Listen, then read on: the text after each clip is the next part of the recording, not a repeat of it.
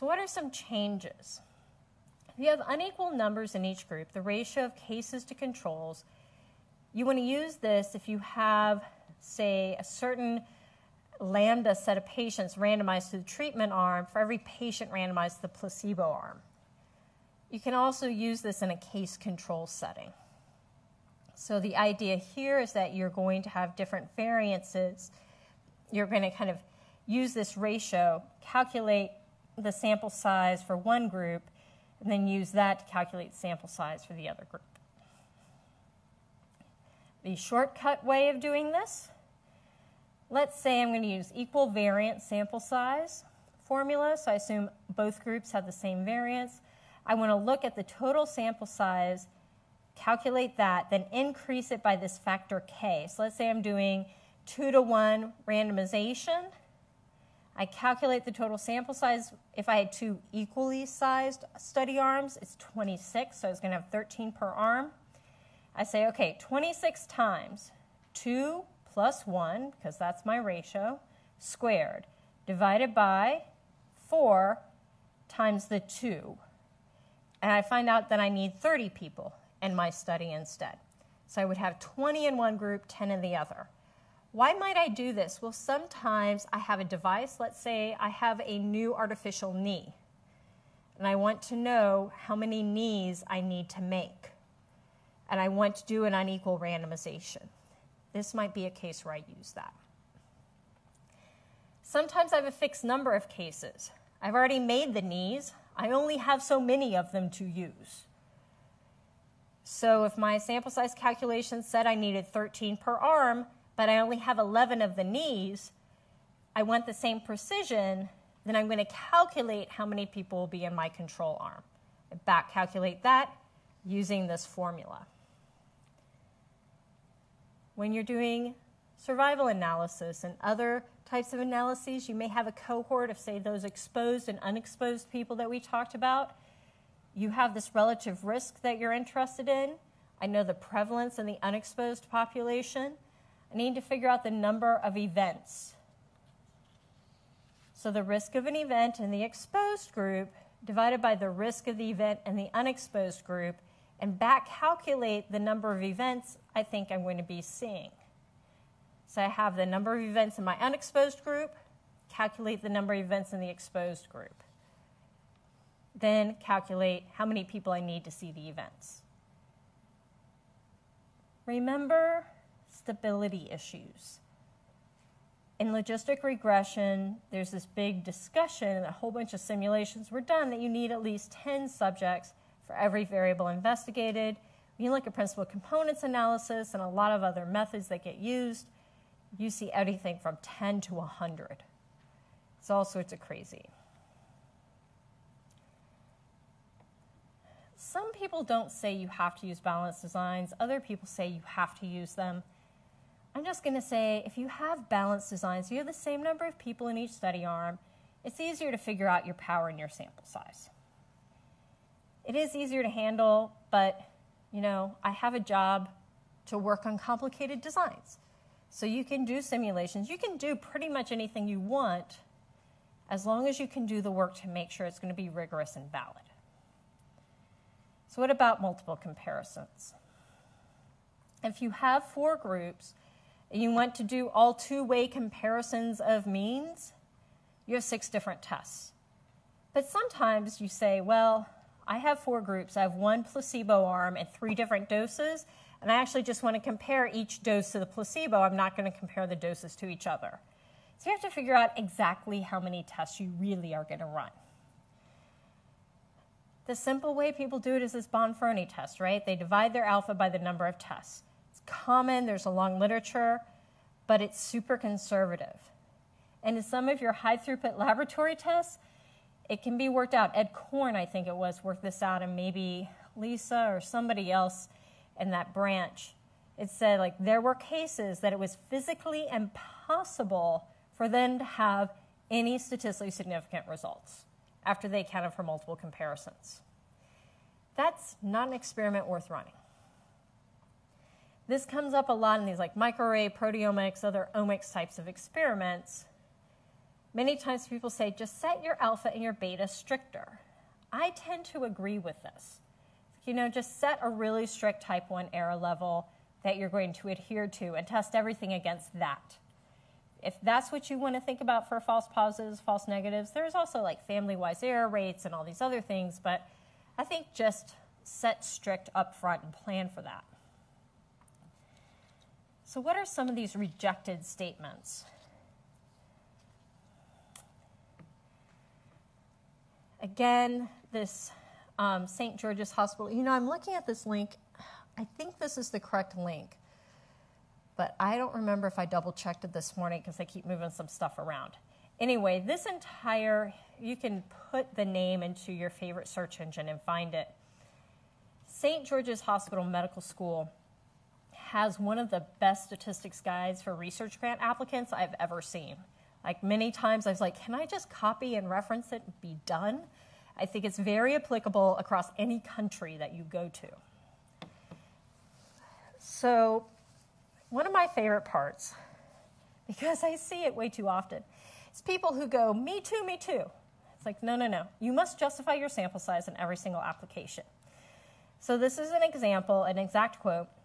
A previous study in this area recruited 150 subjects and found highly significant results, p-value equals 0.014, and therefore similar sample size should be sufficient here. Well, they could have been lucky, could have been random sampling variation, could have been a lot of other things. You need to give an estimate of what you're expecting for the variance, for the difference, what your type 1 error is going to be, etc. You have to give all those little elements. It's good to know that some study who had similar elements found something significant, but honestly, if a lot of studies have already found this, why are you doing your study? No prior information. Now, this is always trouble because sometimes you do have no prior information, and what you're trying to do is run the little baby first pilot. But the quote in the application, for a substantial sample size application, I should say, sample sizes aren't provided because there's no prior information on which to base them. All right, we have to know how many people, how many animals, whatever, you are enrolling in this study. Find something that's published previously and try to extrapolate from that. Conduct a small pre-study, but if this is your application to conduct the small pre-study, then you probably, in fact, don't need sample size calculations. Don't tell me the sample sizes aren't provided. Tell me, like, this is where you are and that you're going to use this amount of information to then calculate appropriate sample sizes. But this is what you're gathering in order to do it. But if I can easily find a bunch of information that could have informed your sample sizes, I'm probably not going to have a very happy review for you. Variance. No prior information on standard deviations. Well, again, this might be where you talk about detecting the size of difference in terms of the standard deviations. This is where those effect sizes that Cohen and others, and their different effect size values for different regression models, but this is where that can be useful. Again, it's your starting step, but it's not going to be what you use for a pivotal or final study.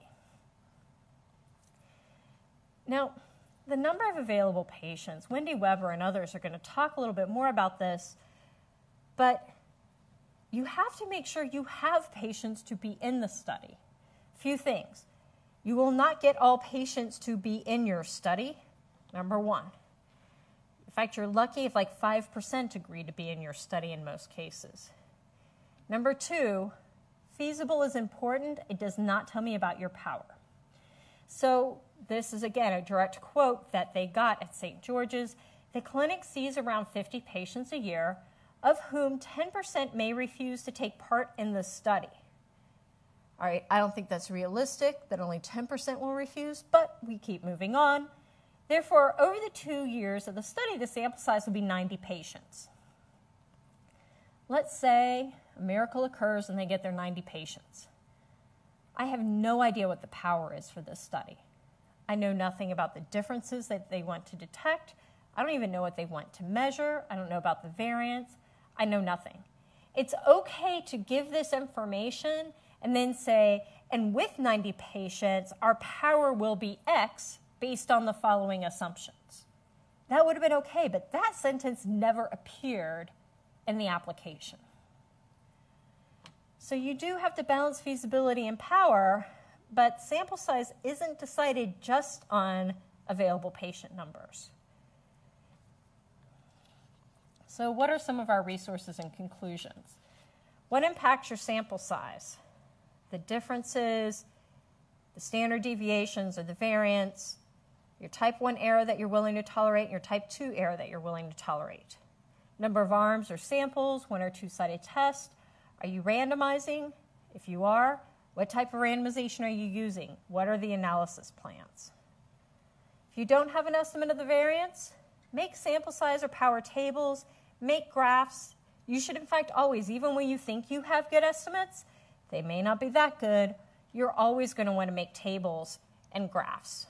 Show a wide variety of possible standard deviations, of possible differences, and protect yourself with a high sample size if it's at all possible.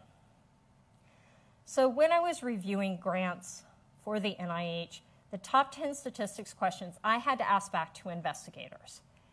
The exact mechanism they were going to use to randomize their patients. Don't tell me you're just going to randomize them. Dr. Joaquin went through a whole bunch of different ways you can randomize people. Tell me more information. Tell me when, etc. They would say they're going to stratify. I'd be like, why are you going to stratify? What are you going to stratify on? The EMAs, the European Medicines Agency, actually provides different information on something called dynamic allocation.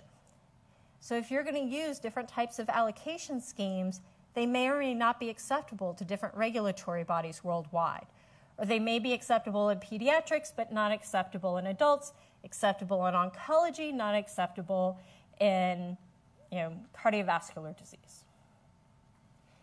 Blinded or masked personnel.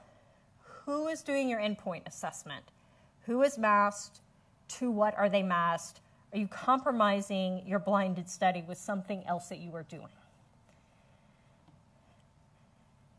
Many times I had to ask people to list every single hypothesis, the hypothesis test, the specific analysis, and the specific sample size or power justification for those hypothesis tests. That should be very clear in your grant application. Somebody shouldn't have to ask you for this. It should also be clear in the statistical analysis plans that go with it. And it needs to match everything else in your protocols.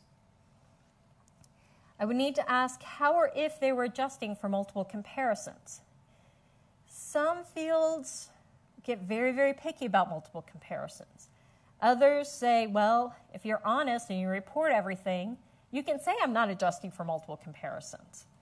Typically, most of your regulators in pivotal trials will make you do what's called a statistical hierarchy or some way to control the type 1 error.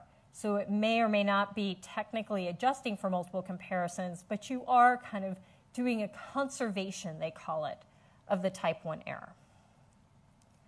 I would ask if they're testing for effect modification. Are you doing any interim analyses? And if so, what exactly are you analyzing? When? What's the error spending model and what are the stopping rules? So those error spending models are, again, to conserve your type 1 error. And I would ask if this was accounted for in the sample size calculations. Why? All those ways that you do interim analyses impact your sample size calculation. What is your expected dropout? They would tell me about their sample size, but not the expected dropout, and did they plus up in order to account for this? How do you handle the dropouts and missing data in your analyses? Again, those methods may also impact your sample size and your power. And then I always had to ask about repeated measures and longitudinal data, almost always. Are you using a linear mixed model? Are you trying to use repeated measures ANOVA? Repeated measures ANOVA is an awful method. It's very antiquated. It has a lot of assumptions. The newer methods have a lot fewer assumptions. They're a lot more robust. Maybe they're going to use generalized estimating equations. But again, what is your actual method? How are you collecting the data? What's the study design? What are the analyses in order to actually test that data? All of that goes into figuring out your sample size and the analyses and conclusions that you can draw.